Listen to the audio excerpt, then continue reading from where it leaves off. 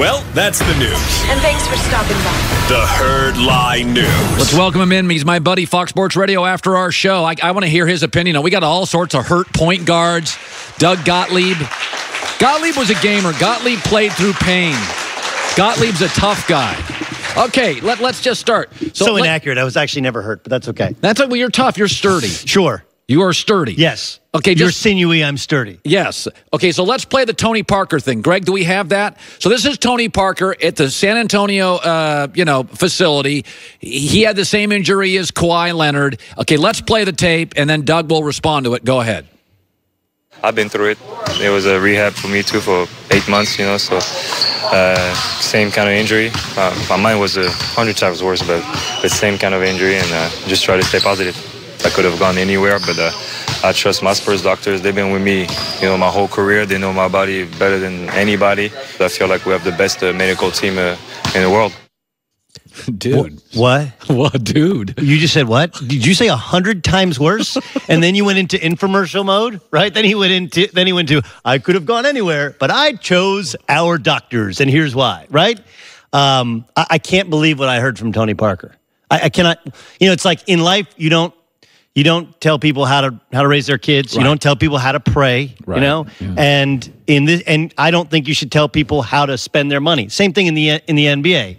Don't talk about my personal life. Don't talk about how I spend my money. And please don't tell me whether or not I'm hurt or not hurt, especially when you're my teammate. Good rule. And then to say it was 100 times worse, you simply could have said, I had the same injury. My experience with our physicians was they did everything they could to get me back on the court, and I got back on the court, and I'm fine. By the way, you lost your starting job when you came back. Failed to mention that part. So whether or not that's because of age and because DeJounte Murray's just a better player than you at this point, whatever you came back as, it's now the backup point guard of the San Antonio Spurs. You have an interesting relationship. I don't know exactly, but I remember leaning on you with Kawhi Leonard in college.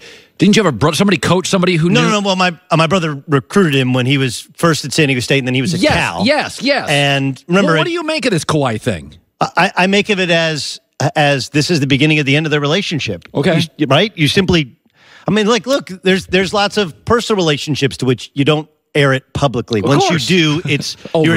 It's over. Right. You start saying Kawhi Leonard's soft. That's what he said. Kawhi Leonard's soft. Yeah. We think Kawhi Leonard's soft. By the way, as Steven Jackson said earlier, Kawhi is not an idiot. He knows that comes from Pop. Of course. You kind of have your henchmen, right? You have your henchmen, and now they're going in front of the camera. The week before, it was Manu Ginobili saying he's not coming back, right? You have all of the longtime Spurs lining up, guy after guy, falling in line with the propaganda that the San Antonio Spurs want. And whether or not it's a reality that the doctors think he can play and the players think it doesn't matter. You don't ever say that publicly. You just don't. And what's I think even more fascinating is kind of like the New England Patriots is we're seeing a team that does such a great job of keeping everything quiet, suddenly not deal with a very public story. Well, this has always been my thing, or Phil Jackson would do this. If the downside to being smart, and there's very few downsides, you'd want to be smart. The downside is you can't conveniently play stupid. Bill Belichick, tape? I don't even know where the footballs are. Okay, Phil Jackson would say, Okay, they have been the most covert NBA team. Now they're like Ellen. It's like a talk show every day. Like suddenly San Antonio players are glib and talking about injuries, which, by the way, they would never talk about before. It's clearly a message top down to make Kawhi look bad. No, and I'm sure Tony and Ginobili, they're ticked because they think, hey, this is a year. You look at Golden State, they're all banged up. We think that if we're healthy, we can beat Houston. Yep. Why do we think that? We beat them last year, right, and we weren't healthy. Right. We think they don't play defense. We think they're soft. They're not a playoff team. We got a chance at one last run at a championship, and this dude's saying he's injured when he's really hurt. There's a difference between if you're hurt, get back out on the floor. If you're injured, go see the trainer. Will let us know when you're just hurt and ready to play. I'm sure you're frustrated, but you can't air it publicly. And like you said, Kawhi's not stupid. And they believe that money is the ultimate motivator, right? Because only San Antonio can sign him to the Supermax. Right. So they're sitting there going like, what's he going to do? Leave all that money on the table? They're challenging kind of the manhood and the toughness of Kawhi Leonard. And that's kind of his DNA. Yes. And you bring up the point of my brother is, my brother was when Mike Montgomery got the job at Cal. Yeah. He had been in the NBA and he'd been broadcasting, and he said, all right, we need to go get a big man. My brother said, yes, we do need a big man. I'm going to take you to Riverside MLK High School. Yeah. And we're going to see a guy you have to sign, and his name's Kawhi Leonard. And we go in the gym, and he's a 6'6" center. He's like, that's great. I love him, but he's a 6'6" center. He can't play center in the Pac-12 at 6'6". Yeah. No, trust me, he'll be a 4. Eventually, he'll be a 3. Nobody in the Pac-12 offered him a scholarship. They end up taking a guy named Bach instead of taking Kawhi Leonard. Yeah. And it's just because traditionally 6'10", 6'11" works in the Pac-12. And he goes to San Diego State, eventually develops his game, and has become better than anybody thought he'd become. Kawhi, but it's because of his toughness. It's because of his competitiveness. Hell, he was Player of the Year in the state of California, and he still holds a chip on his shoulder. He wasn't McDonald's All-American because he was a 6'6" center in high school. So I think all of this is his makeup, and I think it's going to pull him away from San Antonio. Yeah, that's interesting. So here's the thing. Like, I love LeBron. I think you do too. But, I'm not going to deny that he can be, a little cryptic, a little message sender. So he's had the best month in his life. And I do think it comes not so coincidentally when Kyrie's hurt and Ty Lue's got a chest pains. Like, every month of his career, he is now absurd. Could I not make the argument, Doug, this is kind of par for LeBron's course, which maybe he's bored, a little inauthentic, but he's a message sender. He's sending a message to somebody. I'm not sure if I have it right. He's sending a message, right? Oh, I don't think there's any doubt there's a message being sent, but I think it's the same message he sent when Steph Curry was the unanimous MVP. When he said, look, Steph's had... Remember, everybody kind of got his words all twisted. And he said accurately, Steph Curry's had an amazing season, and he essentially said he's had the best season. But when it comes to value... I don't know exactly how I would evaluate value and what I do for this team. Yeah.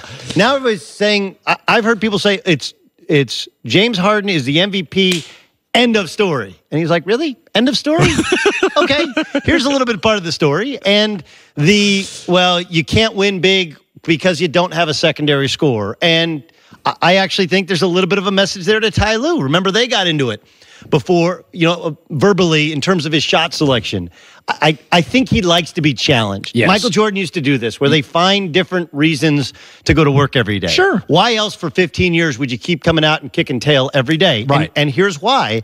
To me, yesterday, in addition to obviously finding the last 2 teams in the Final Four, yesterday was the greatest symbol of what LeBron James is in the NBA, if you watched both of these games. Because LeBron thoroughly and completely dominated this game physically. Plus, he's shown the added skill to make a three-pointer when he needs to. He's improved as a shooter. And then you watch Carmelo Anthony in the nightcap. And I don't know if you watched Oklahoma City, but Carmelo Anthony looked washed up. Yeah. They came out the same draft class. Yeah. Okay, Carmelo Anthony is a year older, okay, but their bodies are completely dissimilar now because LeBron has always taken care of his instrument as opposed to Carmelo Anthony. Sometimes during the offseason, he loses weight and he's hoodie mellow and he gets in shape, whereas LeBron has taken it very seriously, been the most professional of these professionals, and at 15 years, he's still arguably the best or second best player in the league, as opposed to Carmelo Anthony, who's maybe the third best player on the Oklahoma City Thunder. 1, 2, maybe fourth? Probably. Steven Adams today? Probably. Yeah, I'd say fourth. I said maybe. I properly used the semantics of maybe. Can you come back, or do you have to get to... No, I'm good. Do you have to drive to Sherman Oaks, or can you come back? Sherman Oaks, I'm okay. Okay. I'm going to bring Gottlieb back. I worry about Wow, you. I get the call. This is like Johnny, bring me over to the couch. I love that. Okay. All right. Gottlieb will return. You never turn down free money, right? Well, if you're shopping online without the best coupons, you're giving away free money. There is a free browser extension called Honey that automatically finds the best coupons on the web while you shop. Doesn't matter if it's a big screen TV or pizza. So it saves you money while you're doing all your stuff shopping. 2 clicks, that's it. You add it to a browser, and it doesn't cost anything. It's free. Over 7 million people use it. Millions of dollars saved over the course of a year.